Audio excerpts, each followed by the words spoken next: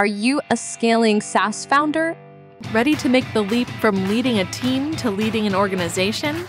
Join us each week as we refill your think tank with actionable tips and strategies from great business minds you know and those you don't know yet. This is SaaS Fuel with your host, 5-time entrepreneur, SaaS founder, and globetrotting adventurer, Jeff Maines. Welcome back to the SaaS Fuel podcast, where end-of-year review is like Santa's list. Checking it twice, finding out who's crushing it, or who needs a little more holiday spice. I'm your host, Jeff Maines. How B2B SaaS founders like you scale from 7 figures, which is good, to 8 and 9 figures, which is outstanding. Together, we supercharge revenue growth, create premium valuation, and craft a business you're proud of and a life of impact and freedom that you love. I had coffee with a friend and fellow SaaS founder this week, and as usual, it had been way too long since we hung out together. Sign of the times, I guess. But in today's fast-paced business world, targets and metrics often overshadow human connection. And I think right there lies an underutilized superpower, and that is gratitude. It's the soft whisper that can cause a seismic shift in workplace morale and customer loyalty. In the relentless pursuit of progress, pausing to express heartfelt thanks isn't just nice, it's essential. And in the midst of chasing KPIs and bottom lines, taking a moment to genuinely thank someone can really be a game changer. A company that does this surprisingly well is Starbucks. More than just a coffee giant, Starbucks has brewed a culture of appreciation. My middle daughter actually worked there for several years, and I was really surprised and impressed at the culture that they built. They recognize their employees, or partners as they call them, with benefits, growth opportunities, and really fostering a sense of belonging. They've got a real sense of community there.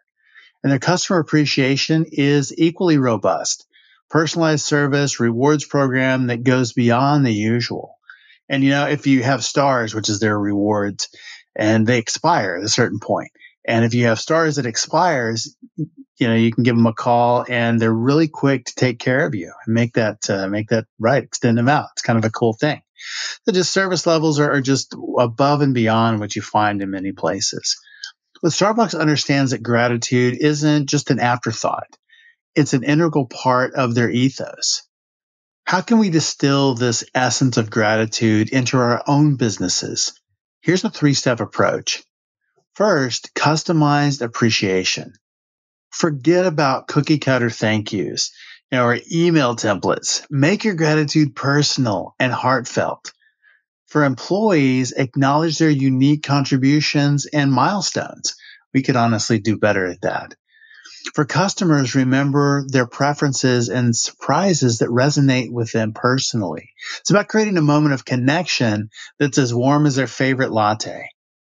Even something as simple as giving a handwritten note in this crazy world of automated text goes a long ways. Second, foster a gratitude-first culture. Embed gratitude into your company's culture. Make it a norm, not an exception. Encourage teams to celebrate each other's wins. Peer-to-peer recognition goes a long, long way. Let thank you be as common as morning coffee in your office. And when gratitude percolates through your organization and employees and customers don't just feel valued, they feel like they belong. And that is next level. And third, strategic gratitude. It's something we were kind of talking about. How do we elevate that to something that's really strategic for the business? So strategic gratitude. We want to elevate gratitude to a strategic business practice. So for customers, this might mean loyalty programs that genuinely reward, their loyalty. For team members, think beyond standard perks. Consider career development, wellness programs, recognition initiatives that show them they're valued far beyond their job description.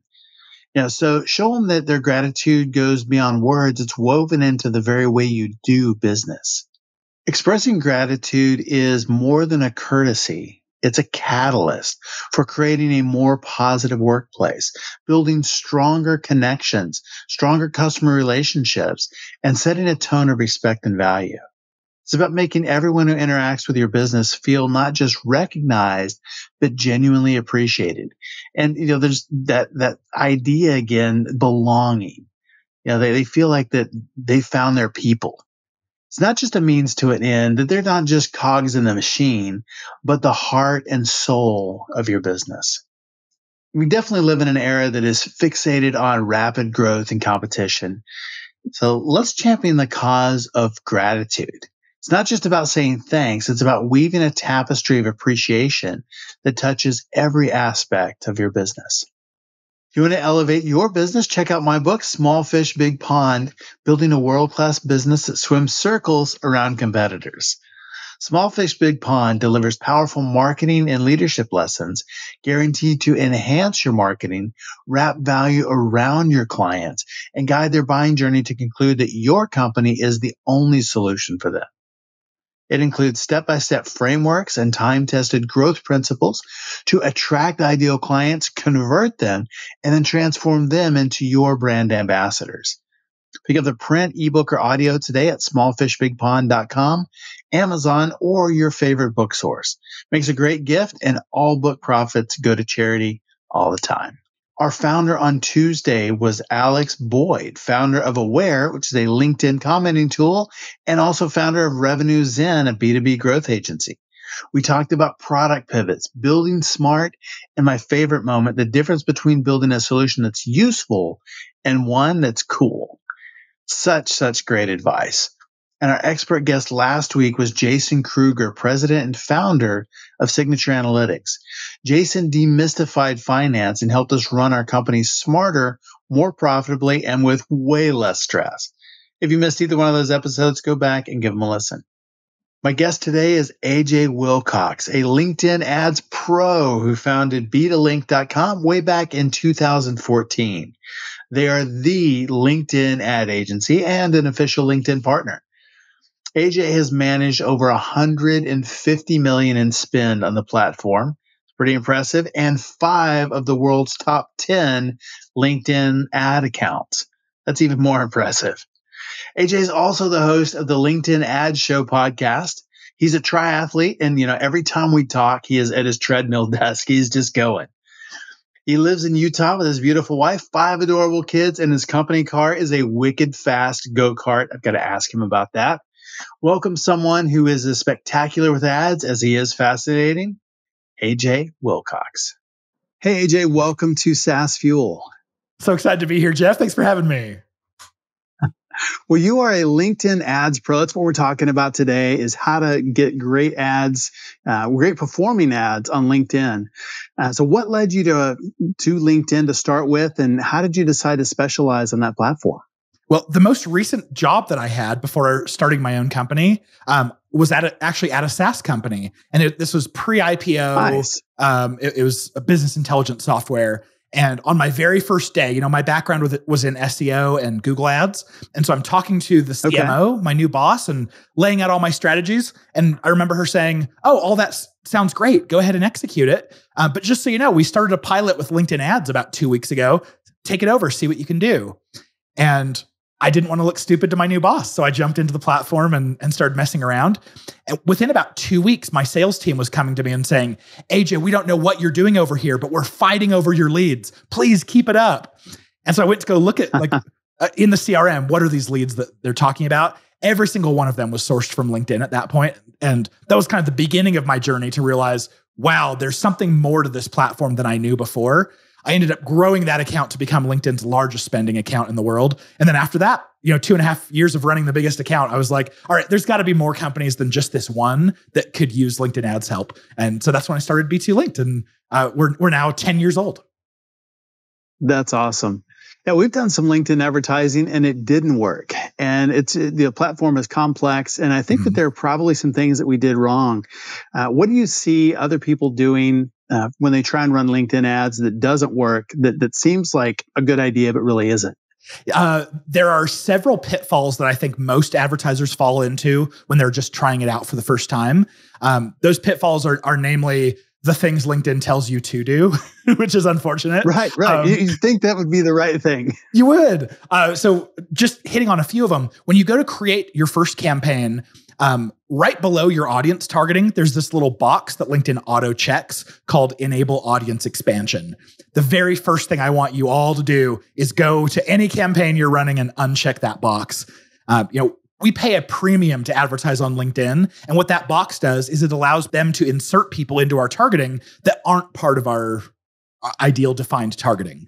So uncheck that. Make sure all of your traffic is coming from the exact targeting you specify. The other thing that LinkedIn does is when you get down into the bidding and budgeting section, the default option they have set there is called maximum delivery bidding. And it's exactly like it sounds. It allows LinkedIn to bid as much for those impressions as possible to spend your budget, which is the most expensive way to pay for your LinkedIn traffic 90% of the time. So one of the biggest recommendations I have for people is go down. They actually hide the option. So pass the maximum delivery bidding, click on the show more options, and then there's a manual CPC bid. This is where you can say, I'm only willing to pay up to this much when someone clicks and actually takes action on my ad. And that's the cheapest way to pay for traffic 90% of the time. But another pitfall that advertisers fall into here is LinkedIn will give you a suggested range. And they'll say, most advertisers like you are paying $25 to $90 per click. And advertisers might be like, well, I don't want to be scraping the bottom of the barrel for my traffic. And so they'll bid in that range. And they don't need to. Yeah. You're essentially like handing LinkedIn your wallet at that point and saying, take whatever out of it you want.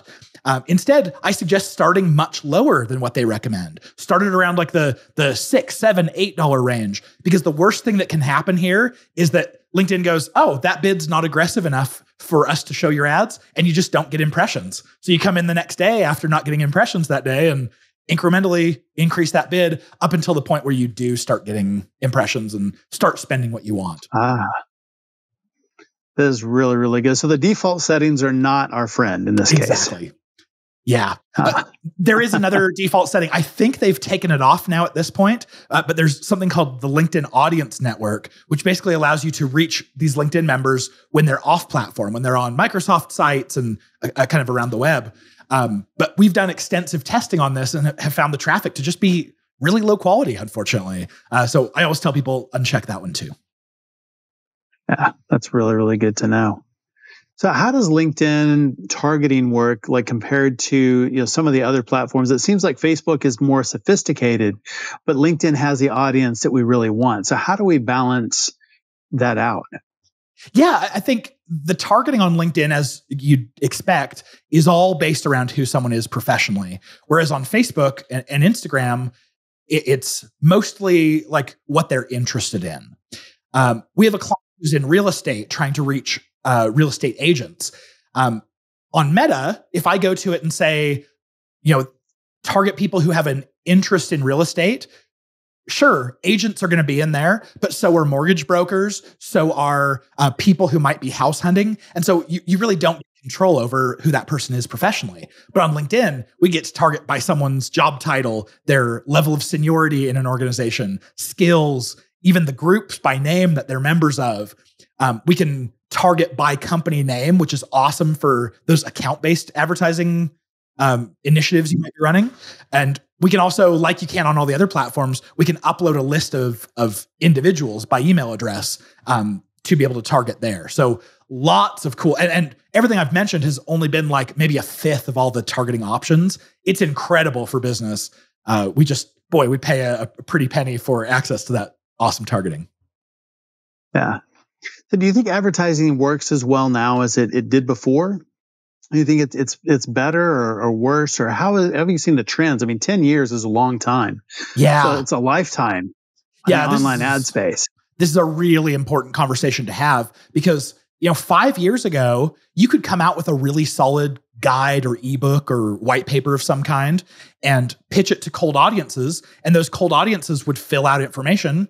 And then your sales team would follow up with those individuals and see if they could set up a meeting to talk more about the product and basically turn this MQL into an SQL. What we've noticed in just the last couple years, user behavior has changed significantly. When we go to cold audiences with something that requires a form fill, they either will fill it out because they want the content, but then they totally ghost you after that. Or if they do set some sort of an appointment, half the time they don't show up. They ghost you in sales. Your sales team does not like being stood up on those calls. So we have shifted our strategy so much towards the top of the funnel of dwelling on brand awareness, making sure that by the time we ask for them to fill out anything, we've earned their trust. We know they know us, like us, and trust us. We've provided a ton of value. So how can we do that today? It seems like organic is more and more difficult to reach our target audience. It seems to be suppressed in favor of ads. How do we reach that target audience to increase brand awareness and just get on their radar? We found that organic LinkedIn, especially like from you and I sharing things from our personal profiles, it's really easy to go viral. And how that virality works on LinkedIn is, so Jeff, let's say you post something, and let's say you have 1,000 followers. I know you have more than that, but just throwing it out there. Sure. If I go and comment it, and let's say I have 1,000 followers as well, you might see that your post got 1,500 views, and you look at it and go, why, I only have 1,000 people follow me. Where did these 1,500 people come from? And what it was, LinkedIn looked at your post, they saw I commented, and then they put your post in my newsfeed to my connections. And not all of them, but a portion of them. So what we find is really easy to go viral on LinkedIn and get a ton of people viewing. But the challenge is we don't get control over who those people are. They could be past coworkers of mine or family members even. You just don't know that they're in the right industry. And so not all of those views are created equal. But on the ad side, we do get to choose that. We get to define exactly who that ideal target audience is. So while all the other platforms are starting to prune off, it's not starting, they've been doing this for a long time, they prune off your organic traffic. LinkedIn is still pretty straightforward and easy to get that traffic. But it's going to result in like the leads that aren't the highest quality, which is why you may want to use ads to make sure that you are getting the quality people. Got it. Well, there's different types of ads on LinkedIn. What have you seen that has worked? I mean, kind of the traditional as we think of in the feed, it shows there's an ad there, but that's not the only type of ads there are on LinkedIn. Yeah, my absolute favorite. So you mentioned the feed ads. That's where I would suggest starting for every new advertiser. Okay. I would say probably 90 to 95% of your budget is probably going to go to the newsfeed in some way. There's a whole bunch of variations of newsfeed posts, but my absolute favorite right now is video ads. If you would have asked me 2 years ago, I would have said, avoid video ads. For our clients, it is so difficult to go to them and say, hey, go create video content and get back to us. They never do. Video's expensive to produce.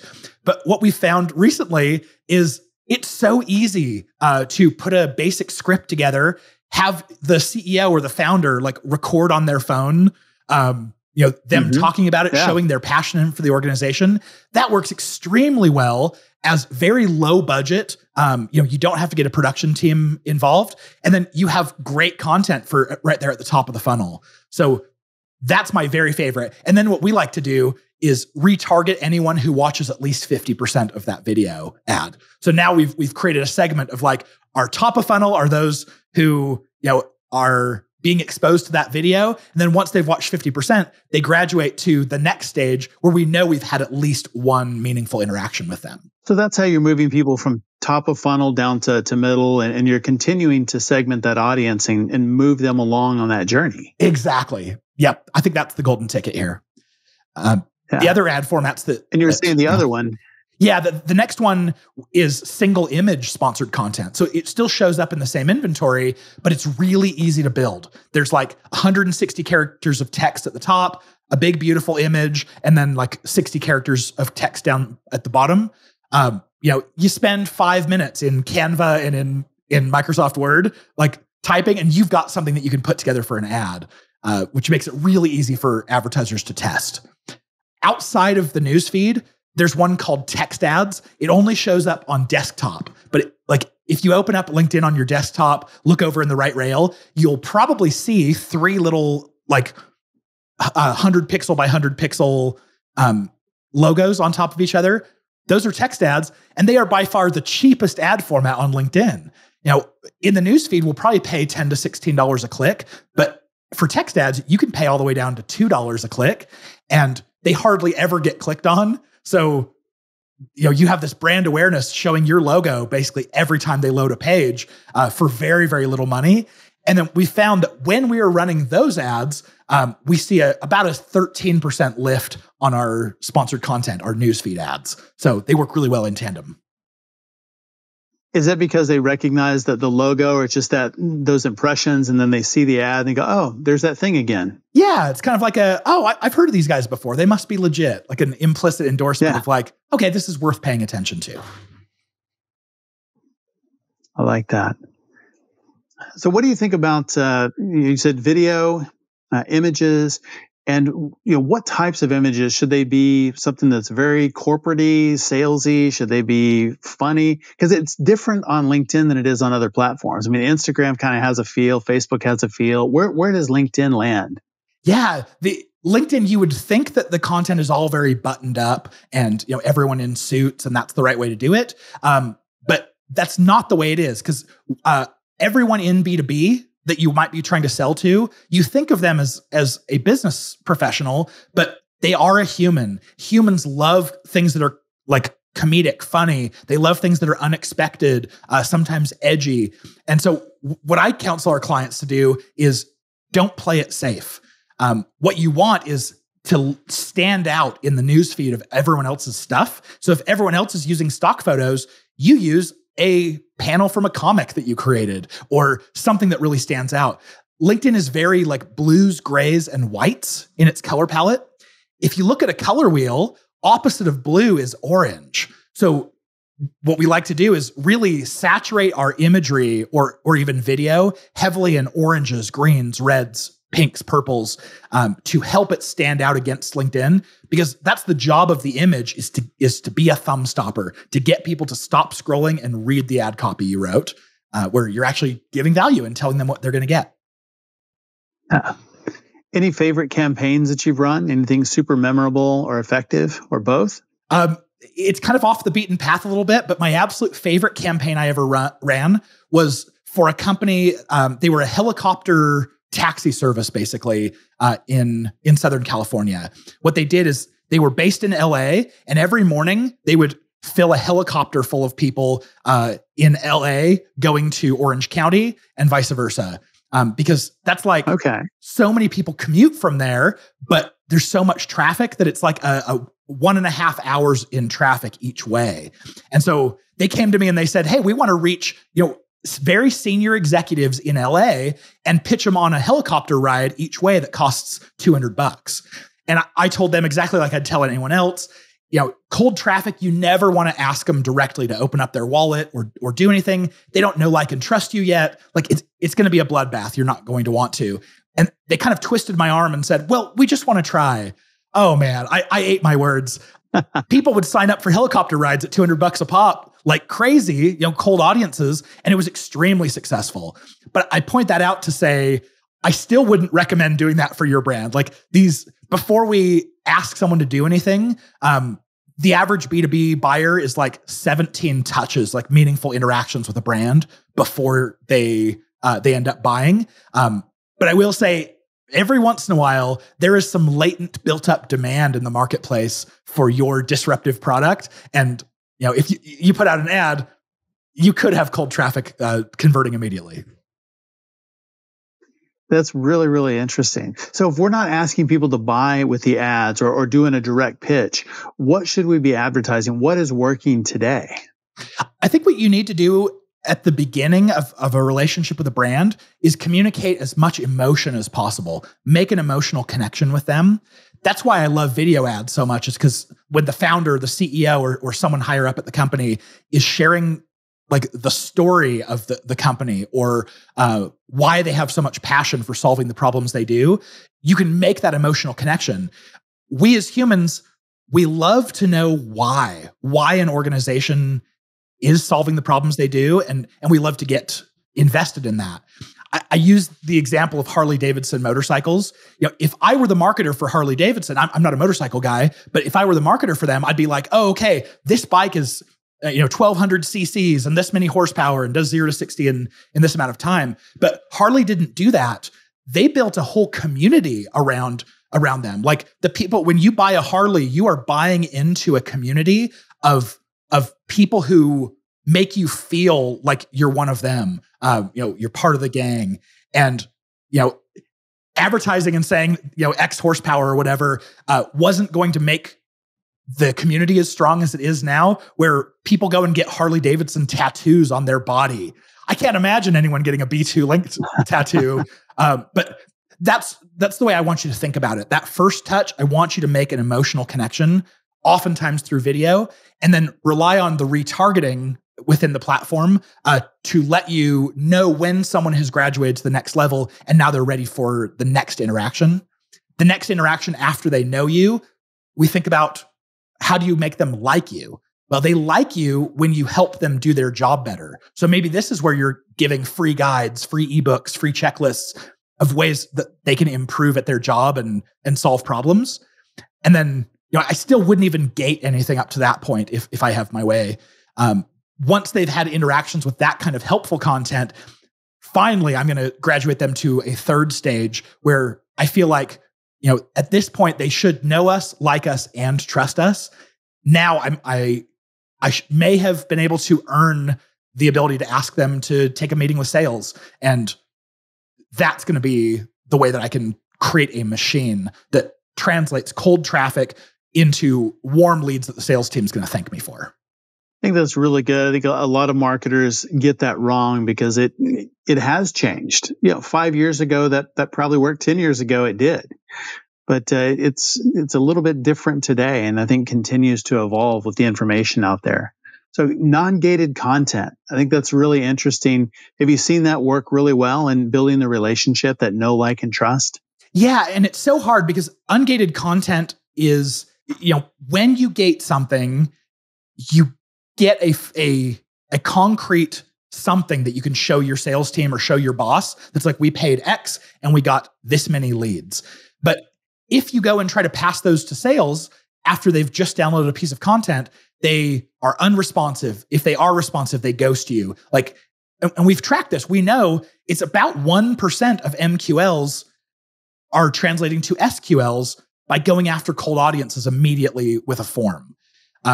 It certainly gets better when, let's say, you're gating things after the first stage of a meaningful interaction. So maybe the second stage, you're gating a piece of content. You might see your leads SQL at maybe 7%, but it's still really hard to show an ROI that way. If you can pass them through 3 stages where now they've had several strong interactions with your company, now you're seeing your MQLs graduate to SQL at like a 50 to 80% rate. And that's how you can get a real ROI. So when we start thinking about gating content, maybe it's in that middle stage. I look at it, if I have a really great converting piece of content, it might convert at 30%. So that means I'm paying for 100% of this audience to get to the page, and only 30% gives their information and gets it, and then 70% leave without a meaningful interaction with my company. I want to make sure that I'm maximizing those meaningful interactions. And so I'm a fan of don't gate that content. Let everyone get value out of it, especially if it is valuable content. Yeah. So what role does content and the actual content itself, whether that be images in the ads or the content that you're delivering, how does that play into driving successful LinkedIn ad campaigns? Yeah, I think your imagery, your visual creatives, they don't play as large of a role as what you'd expect. I think, at least with my experience with clients, a lot of them tend to overestimate the importance of visual creatives. And so they'll go and spend lots of time with designers and super nitpick. We find that your image, as long as it gets attention, that's all it needs to do. And it doesn't super influence your click-through rates or your conversion rates. So what I like to do is say, make sure your imagery grabs people. It stands out. It pops. There's contrast. And it is related, but let that be the key to getting them to read your ad copy. Your ad copy is where you're going to show them value and give them a strong call to action. If you do those, and with imagery, I like to follow the billboard rule, which is have 7 or fewer words in your image. That way, at fast scroll, people intrinsically understand what it is you're trying to say. If there's more than 8 words, they're going to keep scrolling and they won't get the point of what you were asking them to do. Yeah.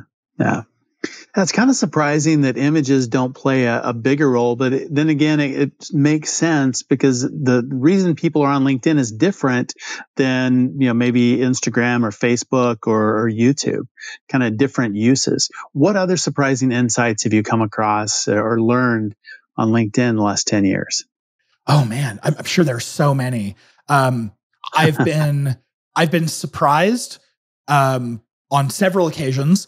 I was for one client, I was really surprised because they had a bunch of ebooks, and this has been 8 years ago. But they had a bunch of ebooks that they were having us pitch in their ads, and I was using the same process I always do. Try to have a meaningful image with few words, and my content is telling them, here's what you can expect out of this.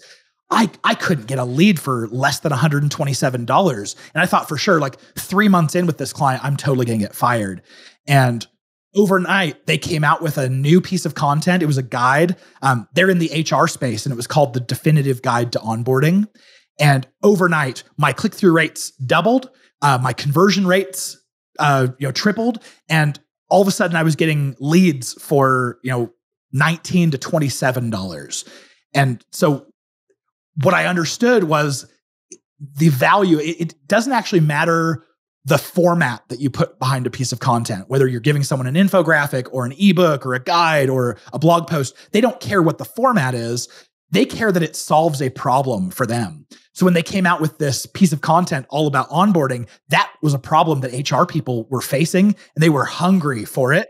And immediately overnight, we saw results totally flip on their head.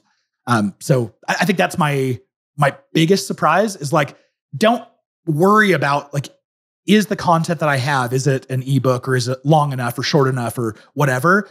Make sure that it actually hits on a pain point, like the bleeding neck that your audience has, and they will go out of their way to consume it as long as it is valuable. I think that's brilliant. And I think I downloaded that one as well, because onboarding is something that it's a challenge for everybody. It doesn't matter what business you're in. That is something, one, you're going to do on a regular basis. And it's not easy. It's not straightforward. I think that's a brilliant idea. Amen. How do companies find things like that are really going to resonate with their audience, that are not stealing revenue? They're not going to cannibalize a paid solution. I think that's a big concern a lot of times. I don't know if it necessarily should be a concern, but it seems to come up quite a bit. I think the best advice that I can give is to really, as a marketer, know who your customer is. Do the research, do the conversations into actually understanding who they are, what they care about, what they will engage with, what they don't care about, the things that keep them up at night. This is actually really hard for marketers, but I would say to bridge that gap, go talk to your sales department and see if you can set up interviews with, let's say, 3 people who were leads but decided not to go with you, and maybe 3 leads who recently closed, and interview them. This is totally free to do. See if you can have these conversations to get to know who your audience is. Once you know who they are, being able to find and create a piece of content that helps them is not that big of an issue. But if you don't know who they are and know what they care about, it's going to be like throwing spaghetti at the wall to see what sticks. It makes so much sense. I think it's so many companies don't have that granular an understanding of who their ideal clients are or why they buy. It is very much a guess or maybe just a gut feel. Yeah. And you totally can do it by gut feel. You can work your way into understanding who your audience is by spending lots of money. But boy, I think me and most marketers would agree, if you can do it for free and start immediately being effective, I would much rather do that. Yeah, absolutely. Well, how do you measure the success of an ad campaign? I mean, beyond just clicks and impressions, are those still really valid metrics? Are they vanity metrics? How do we measure success and know whether we should spend more or kill the campaign? Yeah, I think most metrics, some are vanity metrics, but I think everything plays a part and helps you. For instance, click-through rate is one of those metrics that I really care about, especially at the beginning of a campaign. When I very first launch new ads, the click-through rate is going to tell me how attractive, how engaging my initial ask to that audience is. And so if I have a click-through rate of, let's say, 0.5%, I might go, ooh, I might not know this audience very well, or I might not have hit on a real pain point or real value. But if I get a click-through rate of like 1.5%, I know I've absolutely nailed it. So that's early on, like just a simple ratio of how many people took action versus how many people saw it. After I've been running for a little while, then I care about other metrics. I want to understand, if this campaign is 6 months old, it should be generating high quality sales qualified leads that sales is loving. So I want to go and look at that. Like, what is that conversion rate? How many times did we reach that user for them to start caring? And we could actually ask them that, ask them to fill out a form without it being intrusive. I want to understand at every stage of my retargeting funnel, do I see my click-through rates increasing as they get further down and warmer and warmer? Followers to a company page, yeah, sure, that's a vanity metric. But I would also say, if we're showing ads regularly and people are being exposed to this awesome company that they've never interacted with before, there are going to be a percentage of them that go out of their way and go follow the company. And we want to see that. We want to see that organic growth as well. So I don't know if I've hit on all the different metrics, but I do. I care about click-through rate. I care about costs per click, cost per conversion rates, and a bunch of the others along the way. What is a good click-through rate? I've heard anything from 1% to 10% and some crazy numbers. On LinkedIn, in your experience, what is a good click-through rate where we say, yes, this campaign is working and we want to do more and optimize it? So most people's spend is going to be going into the newsfeed, and the average click-through rate in the newsfeed is 0.44%. So a little bit less than 0.5%. I know if I can get a click-through rate that's over 1%, so a little more than double the average, that's when I can get my traffic for a lot cheaper. I mentioned that one of the pitfalls is using LinkedIn's max delivery bidding because it's the most expensive way to pay 90% of the time. But that 10% of the time, that's when we get click-through rates that are over 1%. And you can switch to maximum delivery and get huge discounts on your traffic. So I'm always watching for that. Where, what campaign can I get over a 1% click-through rate on so I can switch my bid model and get much lower costs. Outstanding. You've mentioned retargeting a couple of times. Do you do retargeting outside of LinkedIn, or is everything that you're doing on LinkedIn, do you retarget them there, or do you retarget them other places as well? I love this question. Okay, so we know that we're paying like $10 to $16 a click on LinkedIn, which is very, very high. One of my favorite strategies, because if you just retarget on LinkedIn, you're sitting around, it feels like you're sitting around twiddling your thumbs, waiting for people to come back to LinkedIn to see further ad impressions. And it's not the site that people come back to all the time. So one of my favorite methods is drive traffic from LinkedIn so that 100% of this traffic is highly qualified. They are exactly the people that we want to do business with. Get them to your website and then retarget that traffic through meta retargeting and Google remarketing. And what that does is it gets you interactions with those people. You get to stay top of mind. Your ads are showing up like everywhere that they are, and you're paying less than $1 per click oftentimes for that traffic. So I'm a big fan of that. You don't have the same level of control that we do on LinkedIn of like, they watched 50% of this video ad, so graduate them to the next audience. Right. But you get such a discount on staying top of mind with them that I definitely think it's worth it. And these are audiences that are not large, so it's kind of hard to spend a lot of money, meaning you don't have to set a whole bunch of budget aside for it. It's fantastic. That is a ninja tactic for sure. What other things like that can you share? Maybe more advanced tactics that we don't know but should. One that I absolutely love. when we are uploading lists into the platform, let's say you're trying to advertise to those who are already on your newsletter list or past leads you've already captured. If you download the template from LinkedIn, it'll ask for things like first name, last name, their email address, company title. I mean, you can fill out all kinds of stuff. What we've found is email address is a really tricky field in B2B because their login email address is usually their personal email, but sales only wants their business email. Yep, exactly. So if we take whatever email addresses we have, which are usually someone's professional email, LinkedIn doesn't recognize those and they don't match at a high rate. So what we've found, if you leave out the email altogether and you just give it 4 fields, your first name, last name, job title, and company name, those 4 fields, LinkedIn, I mean, especially if those fields came from LinkedIn originally, like you pulled that off of their profile, that's going to match it, near 100% rate. And you'll match a lot more of them. And you don't even need their email address, which I think is amazing. Like the ability to add specific people to a list and not even need their email address, like you just bypassed a whole bunch of process. Mind blown. I mean, right there, that alone is absolute gold. And I was looking at it the opposite way, where I think the email address is the most important part of that. But that makes complete sense. Well, and of course, we know that it is very valuable to own an email address because you can reuse that anywhere. You can upload that into Google and Quora and Facebook, and it's so valuable to own that. So I don't love that in this strategy, I'm basically telling LinkedIn like, hey, I'm going to keep renting your land forever. But it is pretty awesome to be able to reach specific people without having to get their email address. That is great. Any others like that? Let me think. I love the one of being able to switch your bidding model when you get particularly high click-through rates.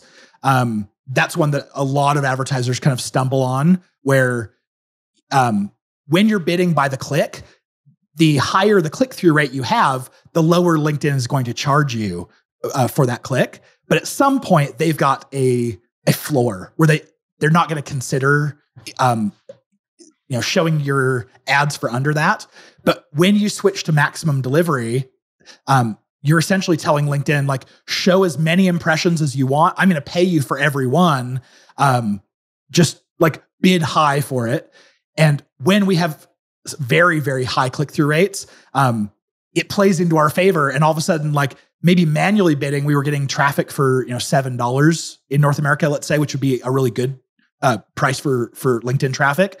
But we switched to maximum delivery bidding with high click-through rates. And all of a sudden our effective cost per click is like $5.30 and $4.60. We've even seen some costs per click get down into like the $1 range. I absolutely love that one. Amazing. Ride on that one. Well, shifting gears a little bit, aside from being a LinkedIn ads pro, you're also a triathlete. So how has your passion for endurance sports influenced your approach to business? I love this question. I've always loved endurance sports. I had friends in high school who were on the football team and they'll run like crazy to catch a ball. And I hated that. But I love half marathons. I love triathlons. I love swimming long distance, anything where I can set a pace and just work towards it. And I think that works really, really well for my job here in marketing, because when I have a task that I want to accomplish, I set my eye on the task, and you don't want to bounce around between other tasks. So I don't know if that's a great answer to that question, but I find that when I can mentally lock into a physical activity, I even work on a treadmill desk. So even when I'm like normally working, I'm still doing some physical activity. It frees up my mind and helps me focus better on like a long-term kind of task. I love that. Yeah, I think any kind of physical activity just makes our minds better. So that's really interesting. And I decided, it was probably 15 years ago, I was running and listening to the same Rihanna song on that comes up on shuffle that I've listened to 1,000 times, and I just went, whoa, I feel like I'm wasting my time here listening to music. And so I switched over to listening to audiobooks, and now it's almost all podcasts. Oh, yeah. And I find during my workout time is also my time to learn, and so I do a lot of learning through podcasts. Another question I have to ask is about your company car being a wicked fast go-kart. I mean, that sounds incredibly fun. How did that come about? And how does that reflect your overall spirit of your agency?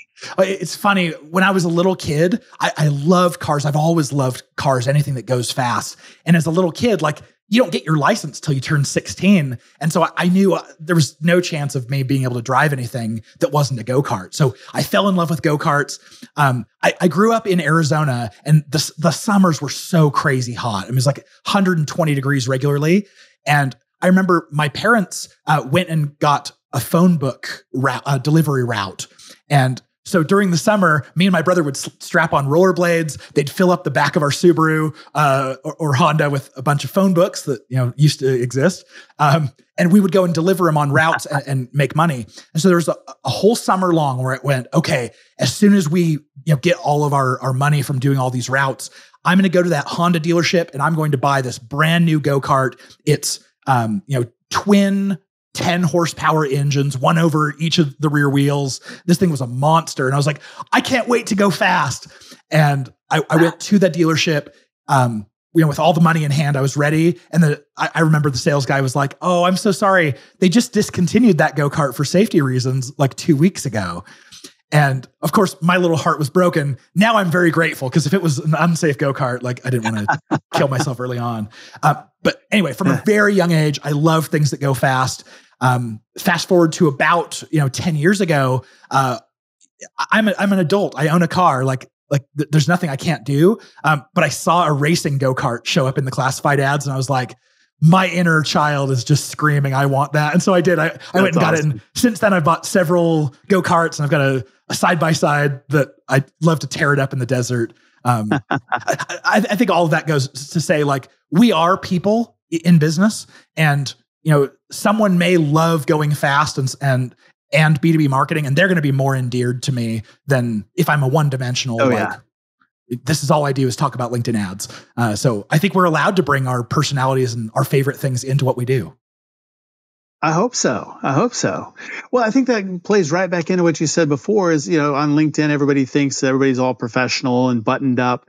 But at the same time, we're people, we're humans. We have interests in other things. And I think that's one of the things that really humanizes, who you are, being a triathlete, liking to go fast. I mean, those are things that are really cool about you. And that's something that a connection point for other people. Totally. And I would encourage everyone to do that. Let personality creep into every aspect of what you do. There was a guy who used to work for Microsoft and then LinkedIn, named Jason Miller, and he absolutely loved really obscure rock music. And he ran the LinkedIn podcast for a while. And although I wasn't into the music that he was, it was pervasive throughout the whole theme of the podcast, and it gave it more personality, made him more endearing, made him more human, like you said. So I think it's a fantastic thing, even if what you do isn't exactly what your prospects like to do. They want to see that you're multiple sided. Yeah. See that you're human. You're a real person. Mm-hmm, totally. Yeah, there's enough bots in the world. Yeah. Yeah. Especially now that ChatGPT makes that really easy to respond as a human. Right. Well, tell me about your podcast, the LinkedIn Ad Show. Yeah. It started right at the beginning of COVID. Many of you may know the show, Social Media Marketing Podcast by Michael Stelzner. I was a guest on that show. I was talking to Michael before the show, and he's like, when are you going to start your podcast? And I told you, I love podcasts. This is how I get all of my information. And I told him, I was like, all I have to speak about is LinkedIn ads. And I feel like that's way too narrow of a topic for a podcast. And he stopped me and he's like, that's exactly why you need to create a podcast about it, is because it's so niche. So this is now, we're 113 episodes in as of right now. And I've absolutely loved the journey. It takes so much to put it together. So some weeks I miss an episode, but it's a weekly podcast where it's usually a solo show of me explaining some aspect or how to do something in LinkedIn ads. But then we also have episodes where we bring on LinkedIn product team members to talk about the new products that they just released or things that are upcoming. And I think it's really, really cool for anyone in B2B to stay up to date. And if they stick with the podcast, they're inevitably going to become this LinkedIn ads hero. That's what I'm trying to create. That's awesome. Yeah, anybody that runs LinkedIn ads, has ever thought about running LinkedIn ads, or has ever heard of LinkedIn should be a subscriber of the show, LinkedIn Ad Show. Thanks We'll make for sure that, and link Jeff. that in the show notes. Absolutely, man. It is a great podcast, and there is so much to learn. It is a narrow subject, but there's a lot. It's very deep. And I think that's one of the things that really makes it, because it is so niche, you have the ability to go deep and really dive into topics and learn all sorts of things as a listener that I never would have known otherwise, because I don't know of another source that has the kind of information that you give on your show. Exactly. And the way I think about it, when I'm recording the podcast, I'm picturing one of my employees there. So this is my employee training, and this is free to everyone. You get to basically sit in on the way that I train my employees to be LinkedIn ads experts. So I hope you guys all get the value out of it that I intend. Very cool. Well, where can people learn more about you and about B2Linked? I think follow me on LinkedIn. I'm sharing almost daily some LinkedIn ads tips or tricks or strategies. And so we share a ton of stuff there. Also, we created this community called Fanatics. It's fanatics.b2linked.com. And in that community, we have a whole bunch of LinkedIn pro marketers who are all bouncing ideas off of each other and trying to understand the platform and all running tests. Nice. It's really cool. Also, as part of that membership, it's a really low monthly fee. It's like $79 a month right now. You also get access to all 4 of our courses that go all the way from like LinkedIn beginner to absolute expert. So I would say if you want to be an absolute LinkedIn ads pro, go check out the LinkedIn Fanatics community. Very good. We'll make sure to put a link to that in the show notes as well. Beautiful. AJ, I really enjoyed our conversation today. Thanks for being on SaaS Fuel. Oh, anytime. You're welcome to have me back for a round 2 any day. Thanks, Jeff. Sounds great. Thanks. Thanks again, AJ, for coming on the show and sharing your insights and resources. Getting LinkedIn ads to work well is a bit of a mystery. Super appreciate AJ for freely sharing how to do it right. And his big tip, don't use the default settings, which you'd think would be helpful, but he says they're not at all. So super, super helpful having that advice and such great insight into the way the platform works and how to use that even off platform. As always, all links, highlights, resources, and full show notes are available at saasfuel.com. And don't forget to check us out on YouTube as well. Full episodes, shorts, training, outtakes, cameras blowing over, me inhaling a gnat, fish jumping in the background. I mean, all kinds of craziness filming outside. So share the podcast with a friend this week. I greatly appreciate it. And your friend will think that you're a genius. And we love to reward those who share. So everyone who shares it this week gets a Warmth on Demand smart scarf. It syncs with your phone to adjust temperature based on the weather. Forget about old-fashioned wool. Welcome to the future of staying cozy. Share the podcast. Join us next Tuesday, where our founder is Jonathan Fields, CEO and co-founder of Assembly, an intranet focused on communication, employee engagement, and of course, powered by AI. We'll talk about some non-traditional ways to scale a SaaS and how they've done it over there at Assembly. And then next week on our SaaS Fuel Expert Series, we have Phil Johnson, founder and CEO of the Master of Business Leadership program. We'll be talking about the most sought-after quality in building high-performing teams. And in fact, it is the number one thing that Apple looks for in their hiring process. Have to check out that episode. It is pretty fascinating. So I'll see you next time. And as always, enjoy the journey. Thanks for listening to SaaS Fuel. Full show notes for each episode, which includes a summary, key takeaways, quotes, and any resources mentioned, are available at saasfuel.com. Be sure to follow and subscribe wherever you listen to podcasts. And if you're enjoying the content and getting value from these episodes, please leave us a rating and review at ratethispodcast.com/saasfuel. We'll be sure to read these out on future episodes.